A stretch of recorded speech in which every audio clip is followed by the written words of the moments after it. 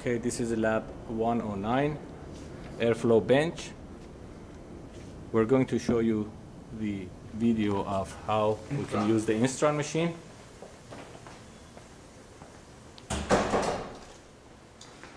This is Instron machine 5848, and go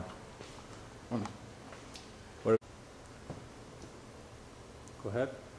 Okay, this is our crosshead. This one is the fixed crosshead. It doesn't move. This one is the one which moves up and down for tensile, compression. You can do bending. We can determine Young's modulus, Poisson's ratio, strength to failure, yield strength, and so on and so forth. So here we'll be showing you a bunch of things.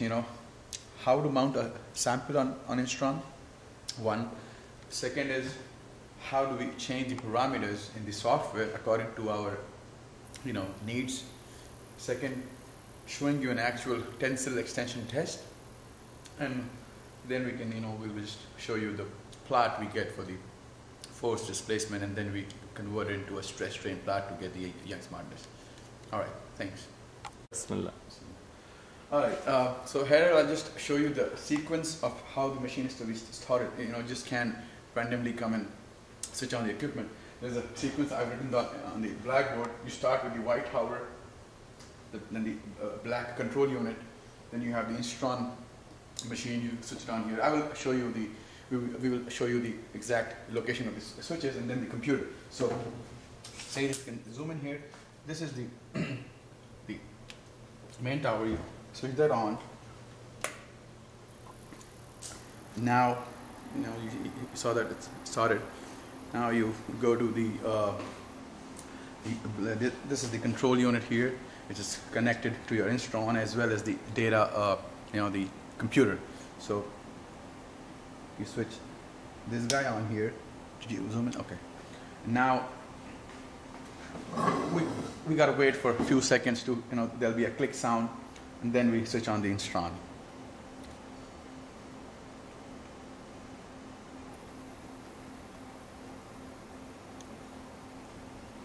Here's the Instron switch that's controls your RAM, controls your you're switching on the. It has an environmental small chamber for elevated testing, elevated temperature testing. So I'll just switch this on now. Okay, and then finally it's going to be the computer. Okay. All right. Okay, here I'm going to show you how to mount the sample. First of all, we have two grips here. These grips are coming to different sizes for different loadings. And if you can zoom in here, please also, it has a static load cell here that depending on the sample that you want to test, you have to put that static load accordingly. For now, we're going to put 500 Newton.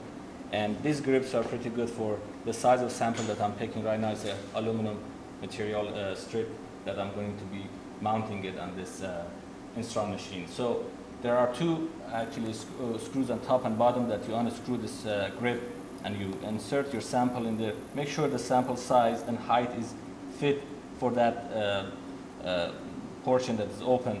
And then you start tightening one area on the bottom, tighten it, snug it tightly, and then on the surface, on the top area. So after we do that, we want to make sure that the sample that is mounted is not loose, meaning that right now you can see there is a little loose area. So what I'm going to do, gently use the remote to jog it up just a little bit so we have a correct result.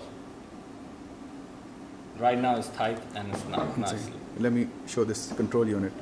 And this is the control unit, so it's manually. You can also use the jog up and down and control the system, and also it has a emergency stop in case something goes wrong. So you can. There is an emergency stop here as well. Yes. Here you just press this, and you move it the way of the in the way of the arrows to to release it. So, all right.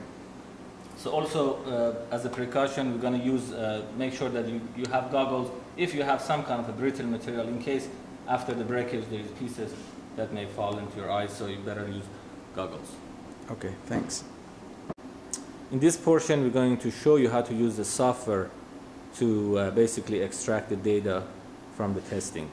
Fahad, could you please kindly explain what things needs to be done? This is your screen, you know, when you switch on the software, you get this screen, okay? So now there are a couple of things here. One file is you want the parameters of the testing. That is, if you are doing a displacement control or a load control, you want to have, okay, this will be my displacement rate or load rate, you know, 0.5 millimeters per second or 0.1 millimeters per second and so on. And then you gotta also define at what displacement or force your test will stop. So what I'm going to show now is how do you set those parameters before you actually do your test. So this is your first screen. You go to method, and then you see here, you know, there are a bunch of methods here, you know, which have been done in the past. We could have used one of these, but I just wanted to show you guys how you create a new test method. So I do new here. It says tension. You can choose, you know, as you can see, there's a whole list here: flexural method, compression, and compression. So we're going to show you a tension, how to do a tension test. Create. So computer is really slow, so it's going to take a few seconds to. Okay, now you see this. Okay, system of units. We'll say SI. You can do whatever you want. Then you go to control. You see here, control. Can you zoom there? Okay. Now it's an extension. You say tensile extension, and then you say whatever units you want. I want millimeters per second, and I'll just say okay. I'll put a value there. You know, ASTM has a standard of testing for metals, for polymers. There are different load, displacement rate which you have to do. This is a sample test. It's an aluminum sheet. We'll just say okay, 0.2 millimeters per second. And then you see here end of test, the one which I was talking about, end test. You say okay, what is your criteria? My criteria is tensile extension. I want to do the test until I reach a certain displacement, right? Okay, so what will be that value? So you see right now we are almost, you know, the crosshead is at 0, and it's 0.2 millimeters. So we say okay, we'll go up till, you know, 0.45. Oh, just 5 millimeters, you know, it will just stop after 5 and we'll say stop. So the test will happen and the RAM will stop the moment it reaches 5 millimeters, okay? All right, now you say, you have this, now you go to data capture, you just do default. Now you go to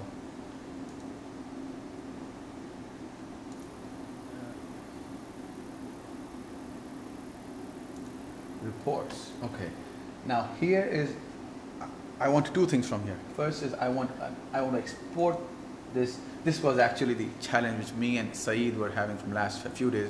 We were able to do the test, but we were not able to retrieve the data because we could not get here, which we are showing you now. So you'll say export both the files, export raw data, export results. So it will give you a .raw file. It will open in Notepad, and you can transfer it to Excel by, you know, just importing it and then delimiting it, and, you know, it's very easy. Make your own graph, yeah, whatever. Yeah, you want. exactly. So Extrapolate then we specify an output path here. This is important. Where do I want this data to go? Okay, I say browse. I created a folder which said sample test November 3rd. I'll just click there. I'll say okay. So now this data is going to go there. All my results are going to go there, and, you know, I also requested for a PDF. This will just give you a graph of the, you know, force displacement curve generated by the software itself. You can generate yours using Excel as well. Okay, now I say save. Now save method. Now I'm saving the method, which is, you know, the parameters which we had, right? You know, the displacement rate and all. Now we save that. We just save it on the desktop. We'll say okay, sample test. Okay, let's say sample test and save that. Now we're going to show you how to actually run the test, and as the last step, basically not the last step, but just show you how actually the test is done. So there is a click button here. After we start, so the stop, return, reset, finish. We'll start now. All our parameters are set. The sample is there.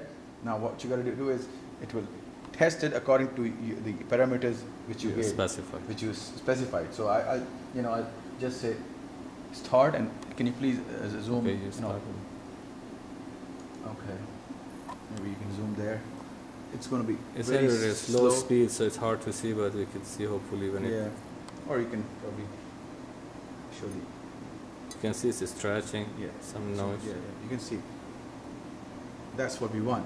The sample for a valid test, you want the sample to fail in the gauge length. Yes. If there is a failure somewhere here towards the grips, that means because there is stress concentration towards the grips, right? It's holding there.